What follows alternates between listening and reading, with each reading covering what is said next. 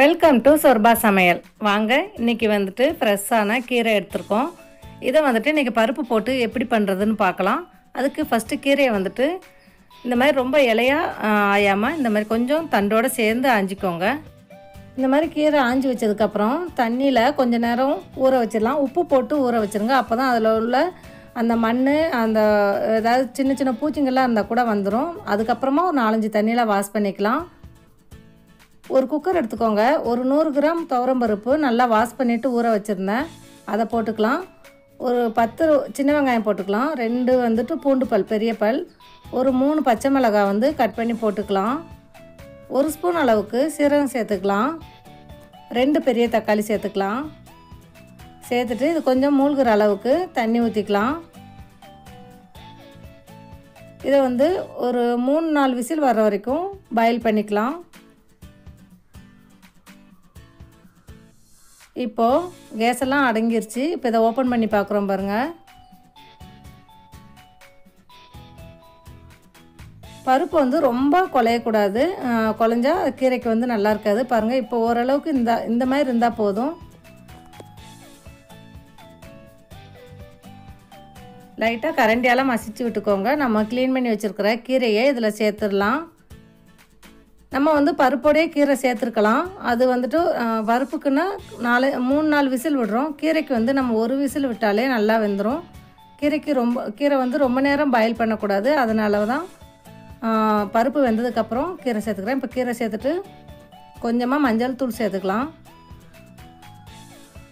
கொஞ்சமாக ஒரு 1/4 டம்ளர் அளவுக்கு தண்ணி சேர்த்துட்டு 1 விசில் வர்ற வரைக்கும் மட்டும் வெயிட் பண்ணலாம். நம்ம 1 விசில் வந்துருச்சு பாருங்கள். இப்போ நம்ம இதை ஓப்பன் பண்ணுறோம்.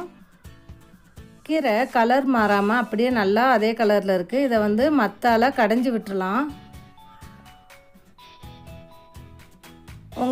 உங்களுக்கு இந்த மாதிரி கடைய தெரியலன்னா நீங்கள் மிக்ஸி ஜாரில் லைட்டாக ஒரு சுற்று மட்டும் சுற்றிக்கலாம்.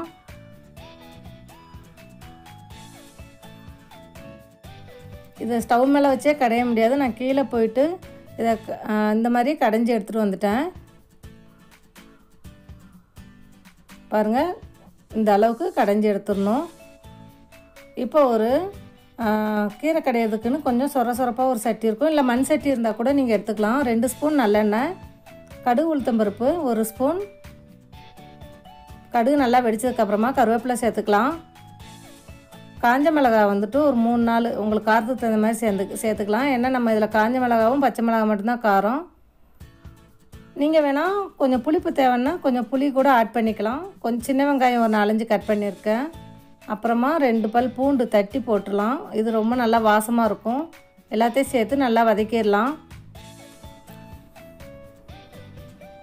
இப்போது நம்ம கடைஞ்சி வச்சுருக்கிற கீரையை இதில் சேர்த்துடலாம். தேவையான அளவு உப்பு சேர்த்துக்கலாம். இப்போ தான் நம்ம உப்பு சேர்க்குறோம். அதனால் உங்களுக்கு எவ்வளோ தேவையோ அந்த அளவுக்கு சேர்த்துட்டு நல்லா மிக்ஸ் பண்ணி விட்டுருங்க.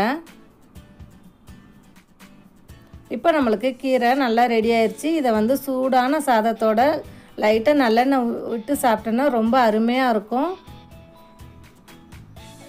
நீங்களும் உங்கள் வீட்டில் இது மாதிரி செஞ்சு பாருங்கள். செஞ்சு பார்த்துட்டு எப்படி எனக்கு கமெண்ட் பண்ணுங்கள் ஃப்ரெண்ட்ஸ். இந்த கீரை ரெசிபி உங்களுக்கு பிடிச்சிருந்தா என்னோடய சேனலை சப்ஸ்கிரைப் பண்ணுங்கள், ஷேர் பண்ணுங்கள், லைக் பண்ணுங்கள். Thank you friends.